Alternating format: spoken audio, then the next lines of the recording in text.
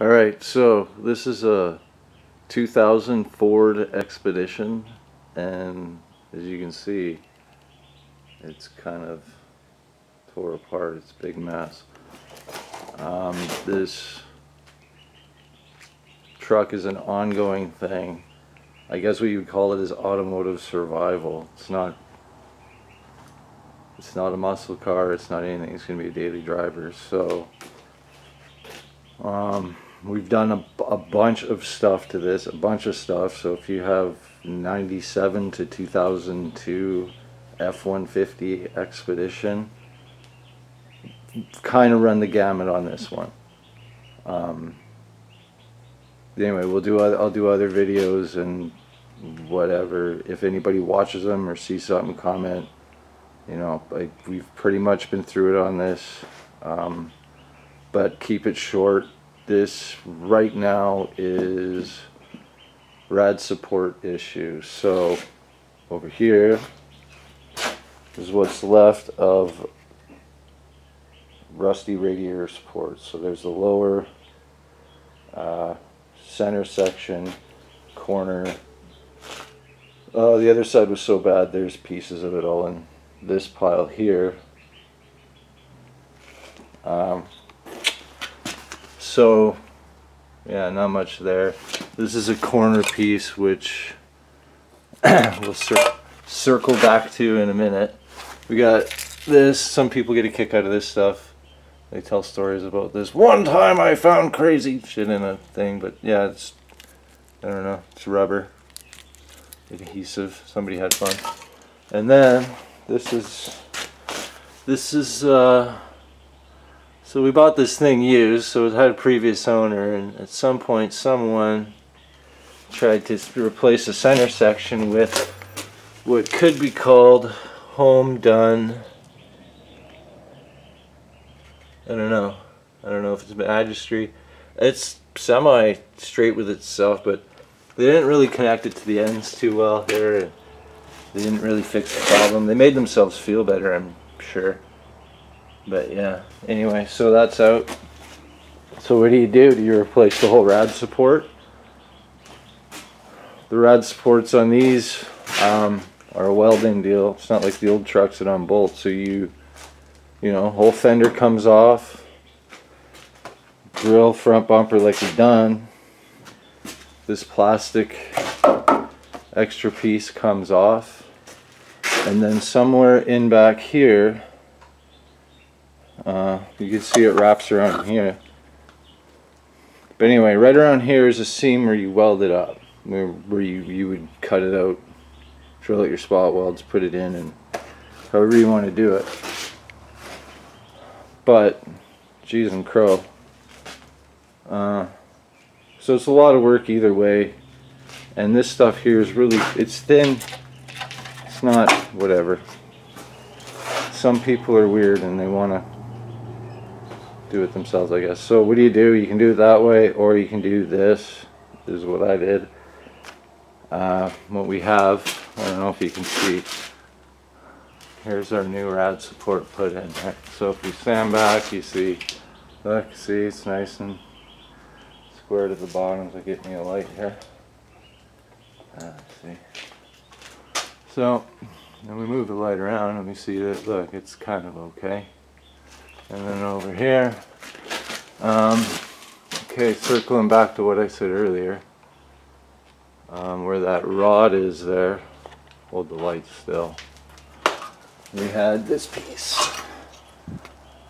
here on the circle back issue. So this went here. This was the other side. Well, it didn't matter. This was welded in like this on the other side and connected down here similar to that. And it all rotted out and it's thin, and it's just gonna kind of happen again and whatever. So basically I put this in. This is just a piece of, it's actually a jack rod, but whatever. Squared it off, welded that in, and then look here, she ties in Bam. So all we did was we hammered it flat, and sometimes things work out. So here you can see we did, or I did, whatever. Underneath here, light. Okay, notice this oval hole. As I come up, at some point you'll be able to see. Yeah, okay, it's dimpled, like a dimpled dyed deal. Just heated with a torch and whatever. Circle back to that in a minute. The bolts for the bushings, I cut the heads off and welded into this. It's made out of 1/8, so it's not that big a deal. Put the spacer in, welded the spacer to this, welded the spacer to the nut, and then welded the nut to this, and then welded a pass to tie everything in together, and that's covered in flux still, so yeah, whatever. And if you ever do this or whatever, we didn't wreck the bushing because big wet rag, wrapped it in that, kept it cool.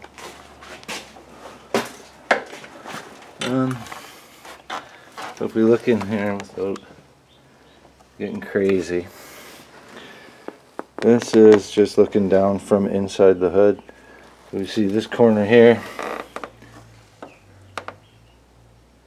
it's tied in pretty nice, straight. There's that circle hole that's dimpled in. Same with the other side. It fits. Sometimes things just kind of work out.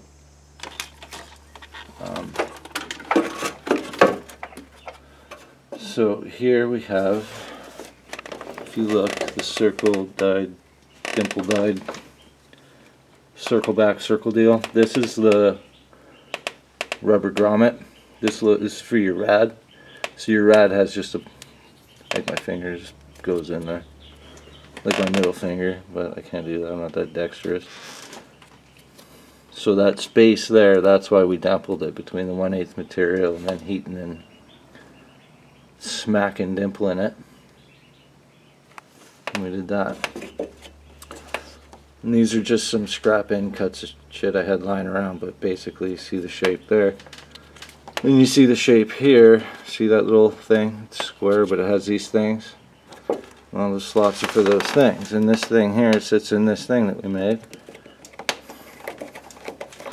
Like that. And she's in. These slots, there's one on both sides, whatever. There's one on both sides. And it's for your AC cooler. So your AC cooler has a slot that fits like that, right? So that's that. But the gaps worked out pretty well. Everything came out nice. Welding on this was done with a stick welder and a torch, so you don't need any fancy tools. You can just do it. So how you get this to fit good, over here, it's kind of the answer right here. We have, yes, we'll lay this out, but this would be the answer here. Flip it around so it makes sense to what we saw before. So this is the answer. This is, make it out of cardboard. I let my secret out, damn it. But that's it. But you need to have the time and the whatever to, it's like building it twice, and it's whatever. So basically that way you can figure out your material, right? Your size, your whatever. If you need to put bends, how long are they? Blah blah blah blah blah. Price your anyway. It's more, it eliminates stuff. Like if you had to make two of them, or it eliminates screw ups, so you don't have wasted material. I screw up a lot, so I have to do this dumb shit. But like here, so you can figure out Look, see, and you just make it out of cardboard. And you can add to it and section it, and it's all done out of cardboard. That way you work out all the kinks while it's still, the cardboard's cheap. So that's that. I had one piece missing, but yeah, let's see. And you can figure out what you want to work with. If you want to use flat steel or what, but we figured out our cut. Like, see, look, I marked a bend. There. See, and these are normally unknowns. Let's see here, and this side up here. And I was going to try to make it like this and fold it up and get right fancy with it, but for what? Dumb. Anyway, so yeah, this is the answer, this is the key. We're gonna probably do a section on another video on just like welding. I've seen a lot on, I'm not a good instructor, I'm not a good welder at all, but I didn't see a lot of videos on people just like attacking stuff with just like that, just like a gas welder, just a, if you buy a kit, the tip they give you. I used rod that would have been thrown away, like MIG wire that would have been on the end of the roll thrown in the garbage. So I straightened it out into little welding, let's see, little schmelding rods, and we go. So what I did, this was all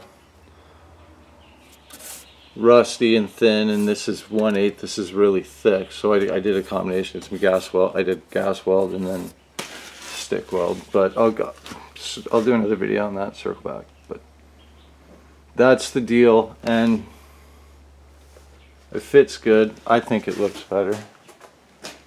It'll drain water a lot better. We won't have no problems. But here's the real deal. I can't justify doing this, but take and run with it if you're doing something custom, 4-wheel drive, or like if you're working on these trucks, these engines set way underneath like the firewall. These aren't like a muscle car. There are wires and shit everywhere. So like working on it, big rig trucks are the cat's ass. So a tilt front end at this point, not too far away.